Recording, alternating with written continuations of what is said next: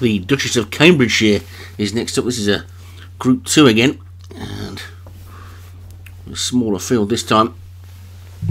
I'll wait for the card to load. It's a 6 furlong Group 2 for 2-year-olds, and we're not going to get the card. Somebody's pressed the button too quick. They're away and racing, and it's discontinued. Then who's the first to show from Here the Rain down on this near side. Then Tang Shan Train over on the far side. The Greys, Dance Madeline.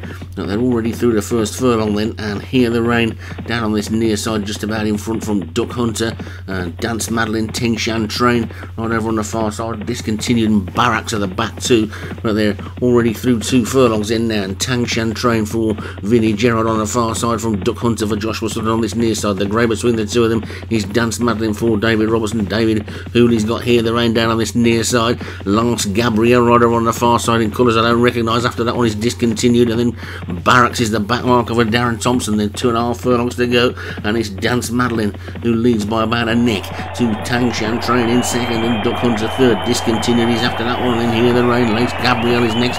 Barracks is the back marker, but it's Dance Madeline who's now hit the front. Then as they come down towards the final furlong, Dance Madeline the grey in the lead from Tang Shan Train in second. After that comes Duck Hunter. Lance Gabriel's trying to run on, but it's still just about Dance Madeline. Tang Shan Train now throwing down a big challenge on the outside. It's a head bobber, and Tang Shan Train is just getting up to take it from Dance Madeline second, Duck Hunter third, and then discontinued, and Lance Gabriel was after that one.